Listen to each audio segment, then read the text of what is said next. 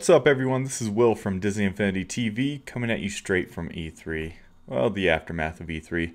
Thought I would give you a little bit of a first look of some of the new Marvel superhero characters. So first up, I'm going to show you Venom, the Chaser character. So here he is. Awesome character. So I did want to say one thing that I think some people might be confused about. He was a Chaser character only at the event. I don't think he's going to be rare post this E3 event. They were just giving away these characters as not as often as the other Marvel characters like Cap or Nick Fury you see behind me over there. So the character is really awesome. You can actually kind of tell this figure is one that is probably not the manufacturing. It looks like there's glue marks on it. I don't know if you can see that, but there's some of the edges there where it's a little shinier than the rest of it, and it looks like maybe fingerprints and glue marks from when the character was being created. But that's cool. It kind of adds something to it.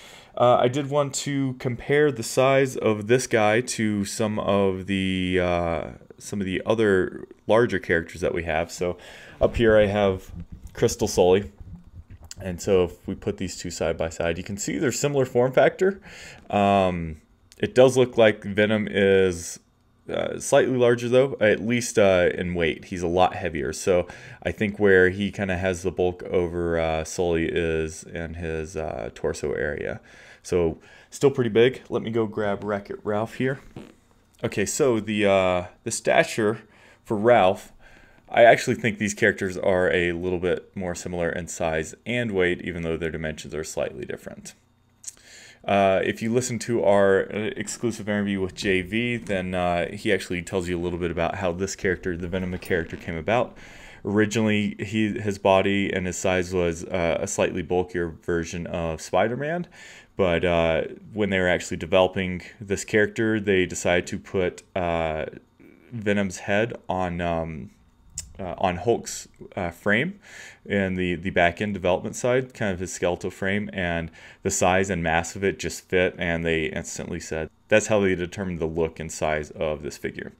So you can see he's really kind of crazy and almost scary looking. I love Venom. In fact, I wasn't initially that thrilled with this character, but turns out he's probably the favorite character I have so far. So it's just really cool. He looks mean looking.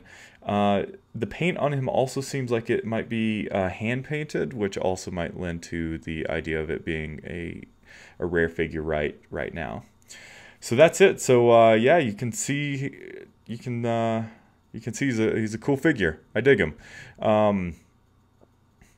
Size, bulk, strength. He's going to be a lot of fun to play. I did play around a little bit with him at E3. He has similar powers to Spider-Man. He's swinging, and it's a lot of fun to play with. So I'm really excited about this character.